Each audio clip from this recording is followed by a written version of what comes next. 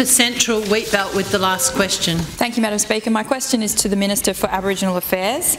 Minister, I refer to the education workshops being held throughout the state to support the implementation of the new Aboriginal Cultural Heritage Act, and I ask, 1, how is the government advertising and promoting these workshops? 2, why are there no workshops being hosted in the Wheatbelt? And 3, will the Minister commit to adding workshops in the Wheatbelt to assist landowners, businesses and local governments to understand the Act, guidelines and regulations?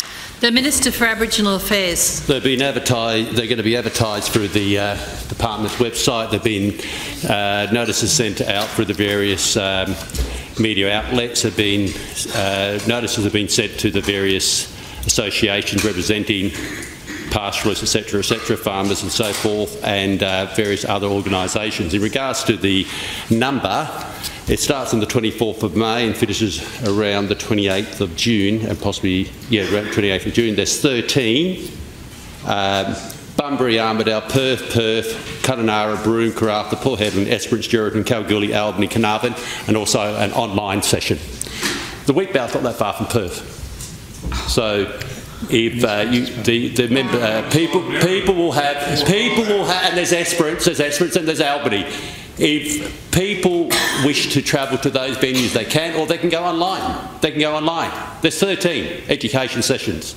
I think there is a good spread of the regions throughout Western Australia. There are enough opportunities for people to meet in person for the education sessions or to go online. Supplementary. Supplementary question. Minister, I urge you to reconsider. Will you reconsider hosting a education session in the Wheatbelt so that landowners, local governments and people that live in that vast region don't have to travel to Perth? The Minister for Aboriginal Affairs. I mentioned there's Esperance and there's Albany and there's an online session. Esperance is a long way from Merredin and Southern Cross, Minister. There, Bunbury. The department has considered this very carefully. Very carefully. It can't be everywhere. There's 13 sessions, including an online session. I'm sure people can find a way to go to these education sessions. There's also the opportunity to look at the information that's provided on the website. There is sufficient opportunity. I mean, this is amazing. Madam Order, Speaker, please. we've got the members over there complaining about these sessions.